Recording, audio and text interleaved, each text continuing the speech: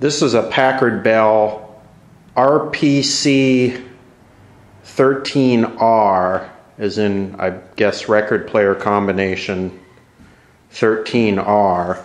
And there's a previous video on this, so this will be video part 2.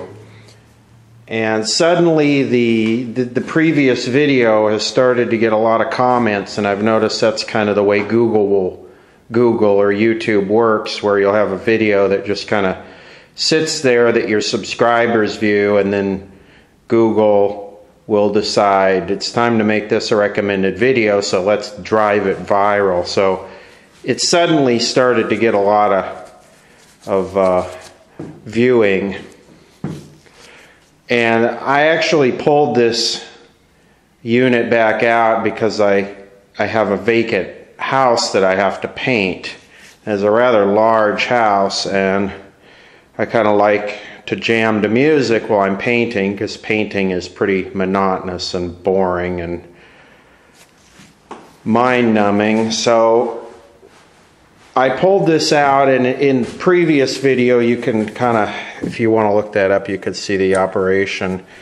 But today I brought it back here to the house and lubricated all the controls, and it was a bit of a pain to get this thing apart. There's 2 screws in the front, 2 screws in the back that come up from the bottom, and to get to them you have to get up into here, which is about 1.5 inch slot. So anyway, I pulled this out and I took it apart and did the control cleaner thing on all the pots, and that smoothened the pots. This had the dirtiest pots I've ever seen.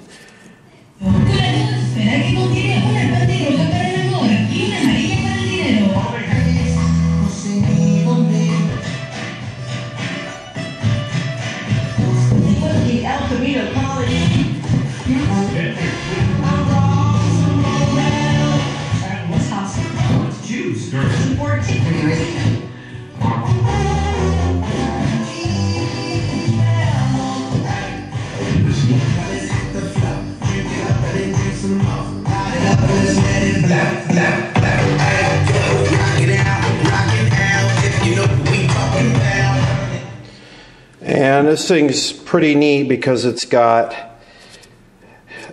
this is pre-multiplex. You can watch this in the first video. It has separate AM and FM tuners, so you can listen to AM in one channel and FM in the other channel. Before they had stereo, they'd simulcast stuff like that. But anyway, each channel has got the top and then the bottom. And in the previous video, we went over that something wrong in the amp that's causing one channel to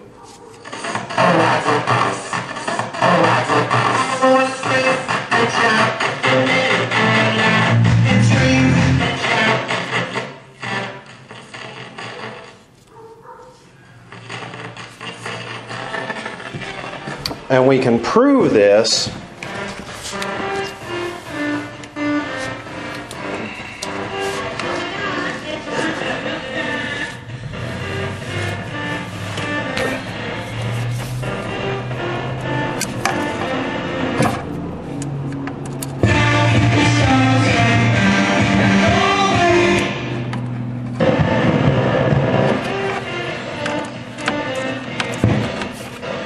So it's, you know, it's not coming out of the receiver like that.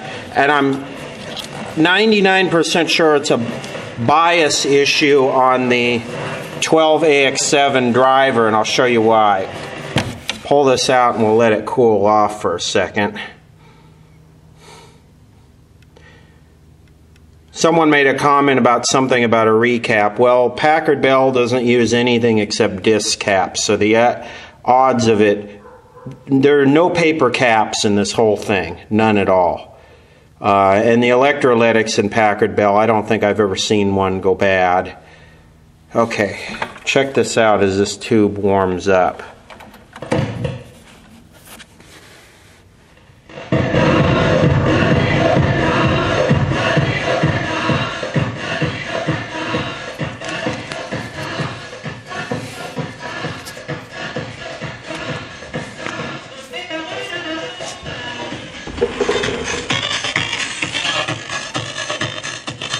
I'll do that again. And I tried swapping the two tubes, and it does the same thing. Probably an open resistor or something in the biasing. This is the preamp / phase inverter. It uses 4 6BQ5s. And this thing will shake the house, this stereo. So here we go. Okay, listen as it warms up and then it...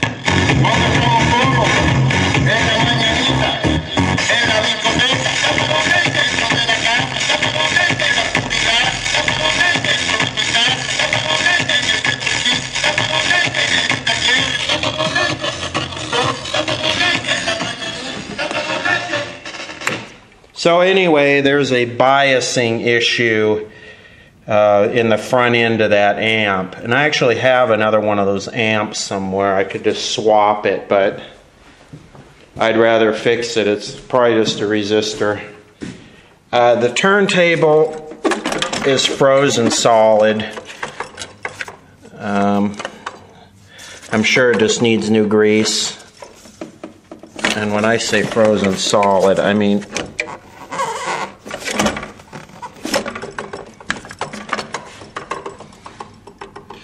So I'm not going to be using the turntable. I'm not going to restore the turntable. What I'm probably going to do with this is bring my DirecTV receiver over here and plug the line out from the DirecTV receiver into the tape. And there's a lot of good kind of like XM radio channel music channels that just play music, because when you're painting, you don't want to have to worry about records, you know, or the radio or commercials or anything like that. So this house has a satellite receiver on the roof. I can just throw my box in here and plug it into this and have non-stop compressed low bit rate music.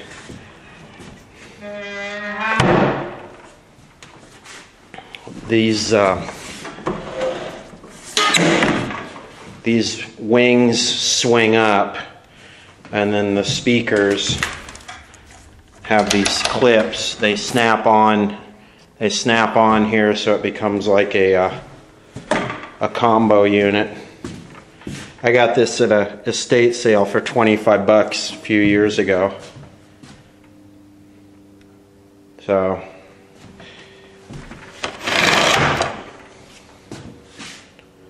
alright, I'll pull the amp and we'll get into that a little bit later.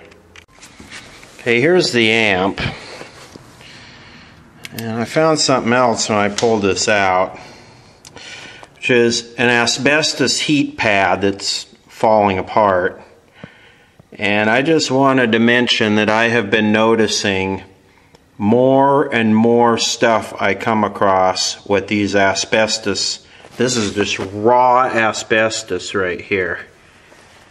More and more stuff, especially the old Zenith radios. You really have to watch the old Zenith radios. They'll have a asbestos pad between the wood and the chassis. And it's best to get this out as quick as possible. Get a high-speed grinder and a cocaine straw and suck this up into your lungs as fast as you can, because leaving it in the unit is just a total waste. You want to ingest this asbestos as quickly as possible for maximum effect. Actually, I would have to say I stand corrected on the disc cap thing. The receiver was all disc caps, but this has some of these blue, I think they're like paper mica. They're like the RCA version of the red drop, and I would bet that that's the one leaking right there, because that's the one that isolates the input from the grid. And probably what's happening is it's just pulling this voltage that's on the bias voltage, just pulling it to 0. Or maybe it's applying voltage. I don't know, they're easy enough to check.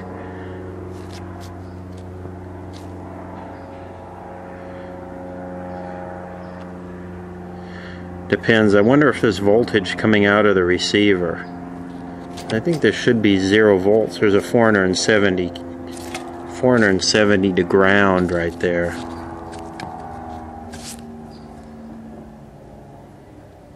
Could be any one of these resistors is open. Okay, let's see how long it takes to diagnose this. I got it powered up. I had to bypass the leads that go up to the switch. We have 2 identical sides here, so it should be pretty easy to diagnose this just by comparing voltages. The first thing I want to do is I want to check the voltages on the grids of the 6BQ5s, because if one of these is leaky, it'll eliminate those tubes real quick. Let's go down to 4 volts. That one looks good. That one looks good. That one looks good. And that one looks good. So our grids are all 0. Our cathode voltage, all cathodes are tied together. Then this is the biasing resistor. The filter cap, the cathode bypass cap, this should be around 12 volts or so. Let's see what we got here. 13.8, that looks good. Okay, let's check our, start with this guy here. 0.5, negative 0.5 there. Negative 0.6. And here's 0 volts, so nothing wrong with that. Okay, let's check our voltages here. So,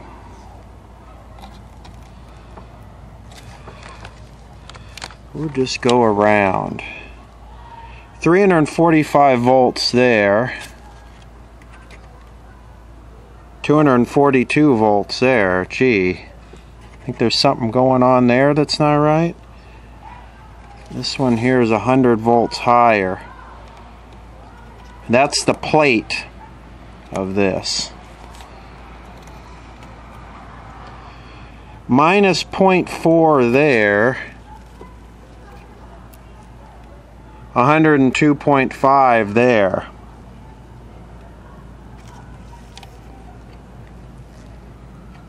$353 here, then we got a gray, red, yellow. It says 820K. So, same thing here. 353 volts there. 0.4 volts there. Gee, do you think that's open? You think that's open? Or you think this disc capacitor here is shorted, loading it down? Because see, it comes around. I bet that 820K is open. Let's do the rest of our voltages here. Let's see what we got here. 0. That's basically it. We got an open 820K right there. Closest thing I could find is a 910, which is more than adequate for this. So let's just measure the resistance of this. On the 40 meg scale, it's reading nothing. It's reading wide open. And it's been discharging for about 15 minutes. Let's measure this one.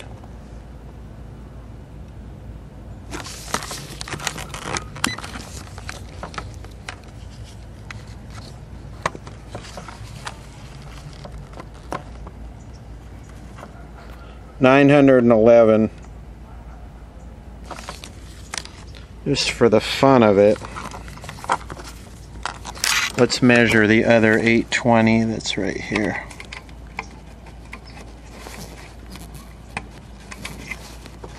Come on.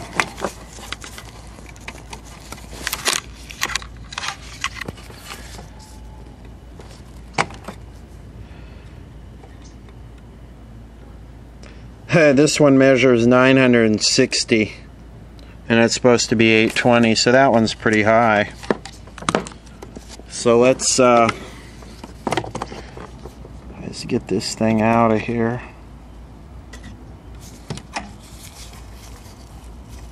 Actually, you know what I'm gonna do?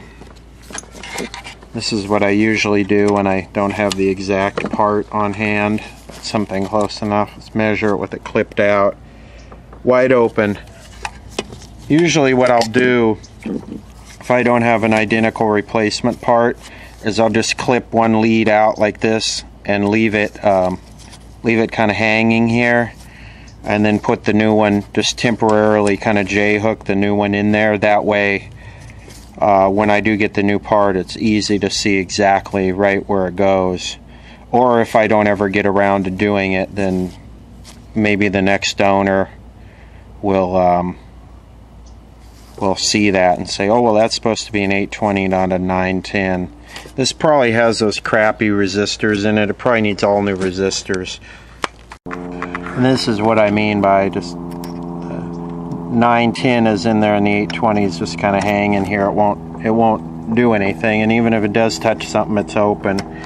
So let's do some voltage comparisons. We'll start here. This one was like 345 before. This is the plate because there was no bias on it. It was just floating up. So 236. And let's check that on this side here. 237. Let's check our 910. 108. Let's check the 910 on this side. Let's see, I mean the 820 or 910. 103. It's going to vary a few volts. The tubes are obviously different. So that's it. That fixed it. We don't even have to put it in and listen to it because we can. Let's see. So let's just see this thing that's hanging here. All right. So let's measure. This side's still soldered on. 108 volts. This side, the side that's floating, 3.2 volts. So that thing is just as wide open as open can get. So that's it. It's going to work good now. Both channels are going to perform evenly.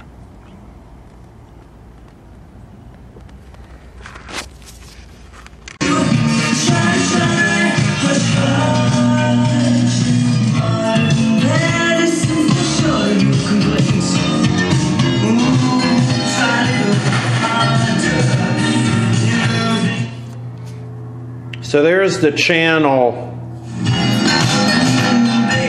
that was not working before. And here and see.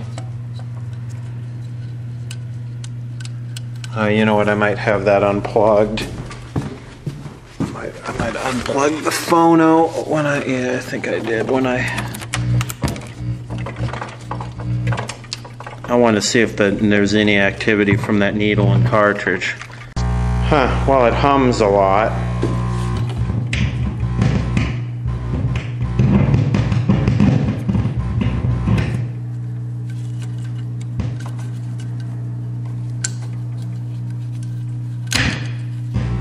What the hell?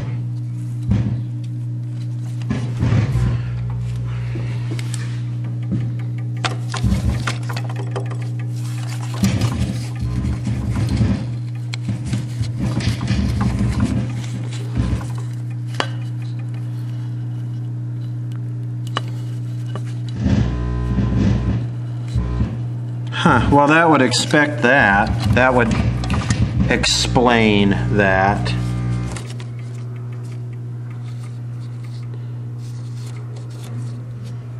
Ralph's, you'll find lots of gift ideas right where you shop for your groceries. Plus gift cards, hundreds to choose from. Now what I might do with this, if I feel so inclined, is I have a bunch of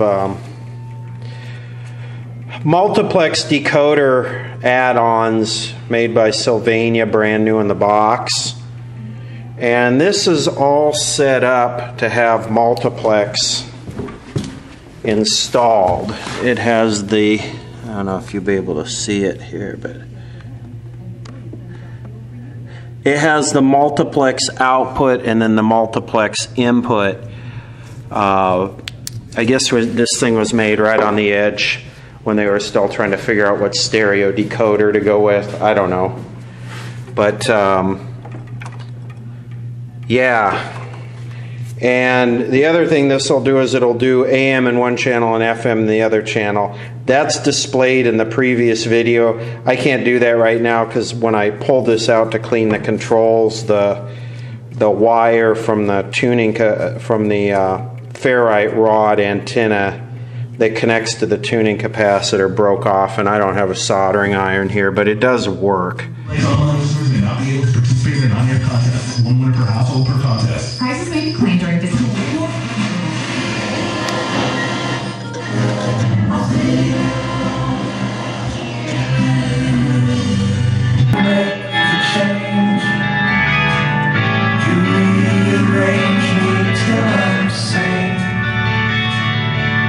This is reverb.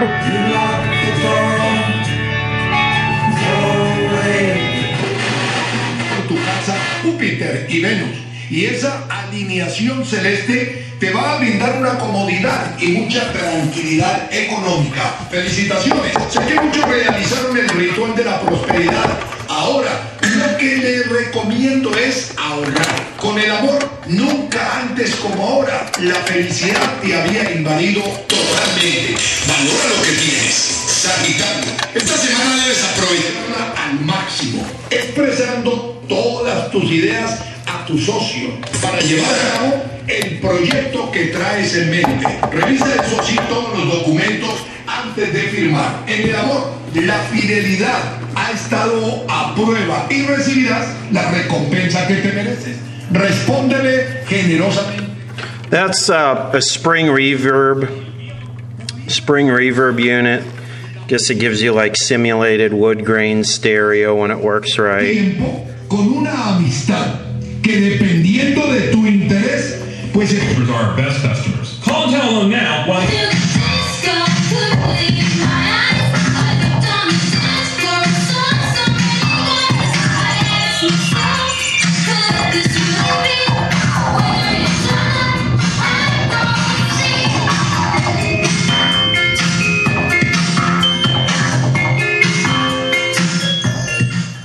Kind of have to be careful. This thing is super loud and I don't want to attract a bunch of attention like, oh, he's got some, you know, $50,000 stereo system we need to go steal.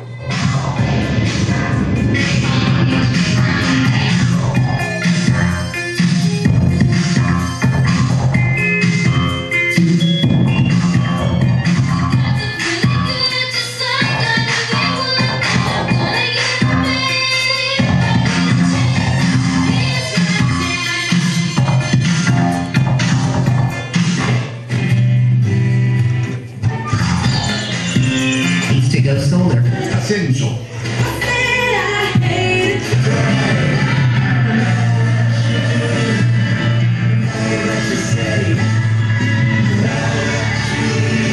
Muy grande.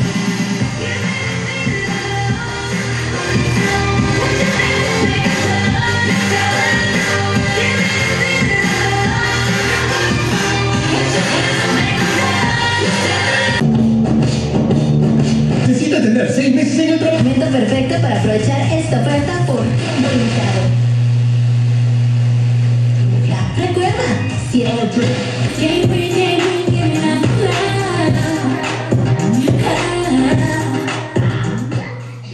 Look at how rock solid the AFC is on this thing.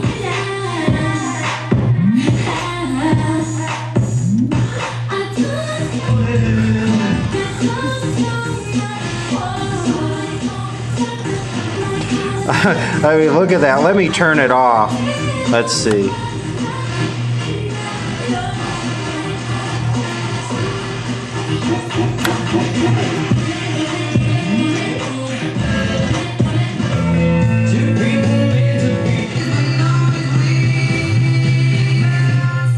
We When the AFC is that rock solid, you can tell the alignment is just superb.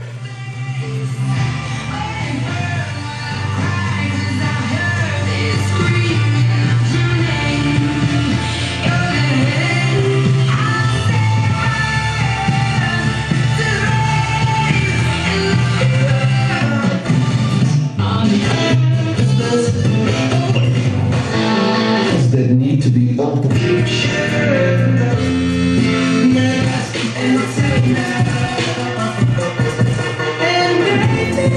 It's amazing I'm in this space with you. Just get back and go.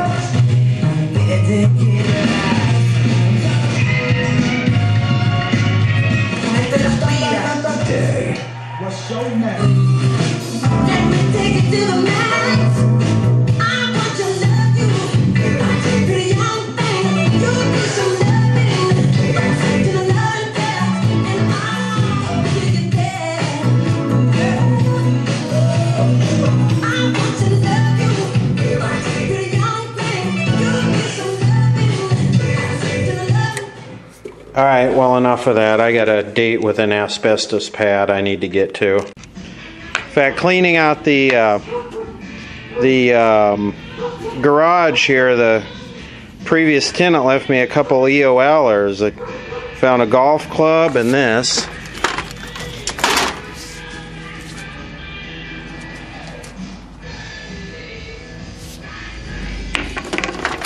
So let's put them together and see what we come up with.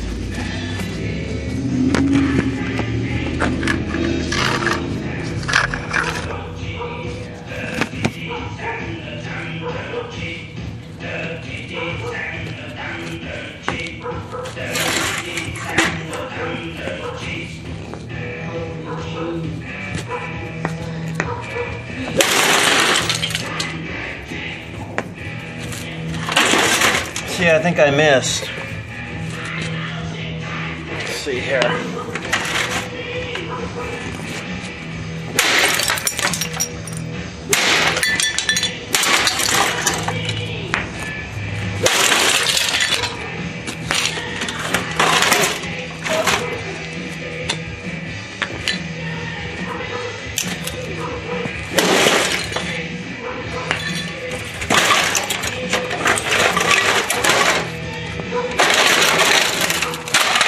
Oh, yeah.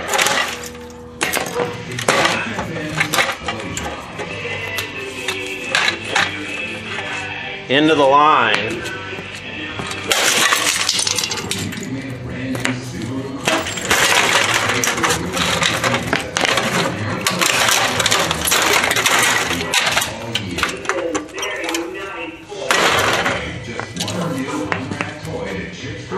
I think it's best to use the golf club kind of like this.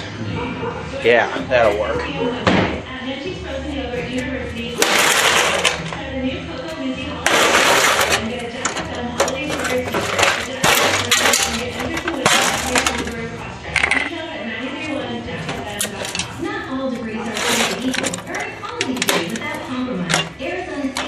See, what have we got in here? We got an STK 419. The VW7 series is a benchmark of performance, technology, and design. And it's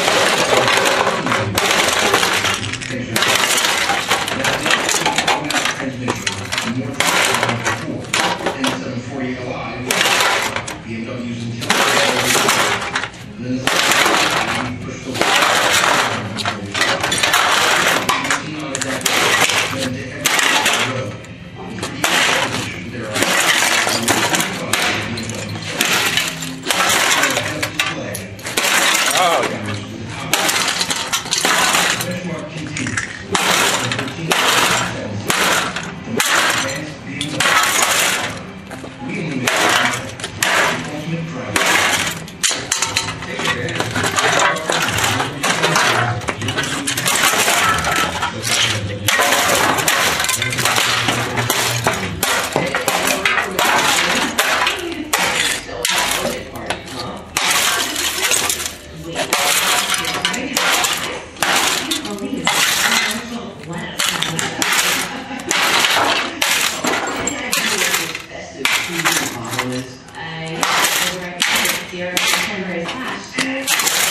It's Sierra Miss. So, and do you know what we're supposed to do if I hold it along for pretty little head? Slide your face. No, we're supposed to. Hit the speed of crack this flash. Gonna help you not find so good at crack. Hey, yeah. See what this is? The wall. Meals on Sierra. 20 ounce bottles for 99 cents each. Life's better with.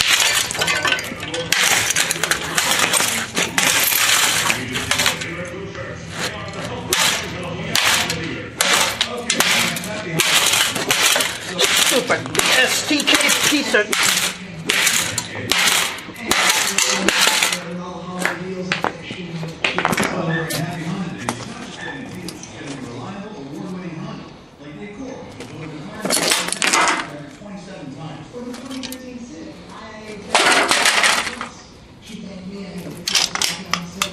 Into the line for an Iowa high power something.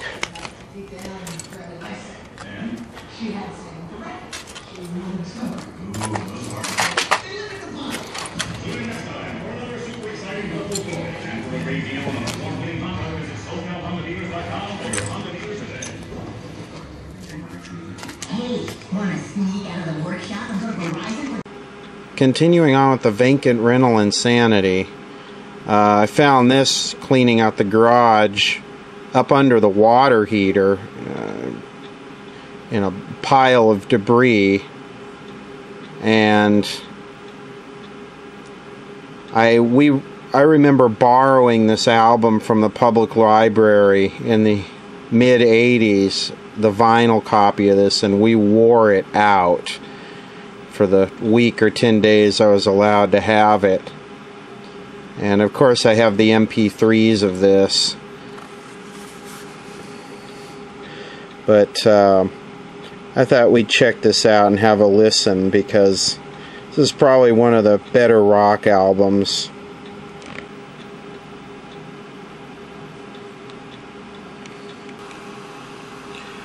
The compact disc digital audio system offers the best performance sound reproduction on a small convenient disc. Its remarkable performance is the result of a unique combination of digital storage and laser optics. For best results, you should apply the same care in storing and handling a compact disc as you would to conventional records. No cleaning is necessary. The compact disc is always held by its edges and is replaced directly in the case after playing. If the compact disc becomes soiled by fingerprints, dust or dirt, it can be wiped. Always use a straight line from the center to the edge with a clean lint-free rag. Soft dry cloth. Never use a solvent or abrasive cleaner to clean the disc. If you follow these suggestions, the compact disc will provide a lifetime of listening enjoyment. Oh, look at this, a fan club. Remember those? Does Lady Gaga have a fan club? Actually, she probably does. I know Kesha does. She likes the little kids to mail her their baby teeth. Compact disc. Totally outdated. EOL, nobody wants anything to do with it anymore. And then I also thought it was interesting because I came in and I was looking at these trending things on Yahoo. I always just glance at this. And of course we still got the cyber spend your money thing going on, but David Lee Roth and Van Halen are the #1 and #3 things going on here. So I popped this in the computer, and sure enough, it plays.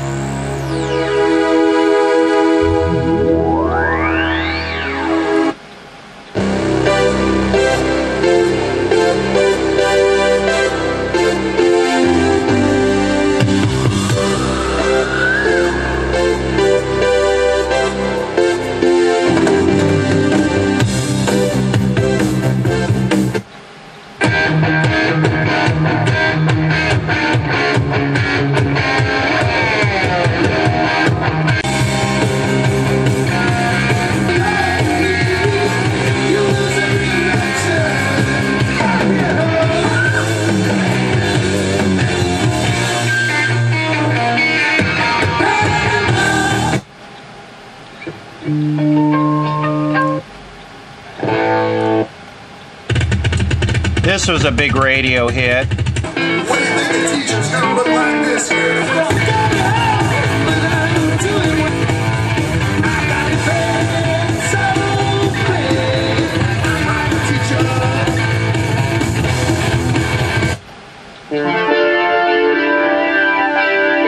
This was a big radio hit, still is.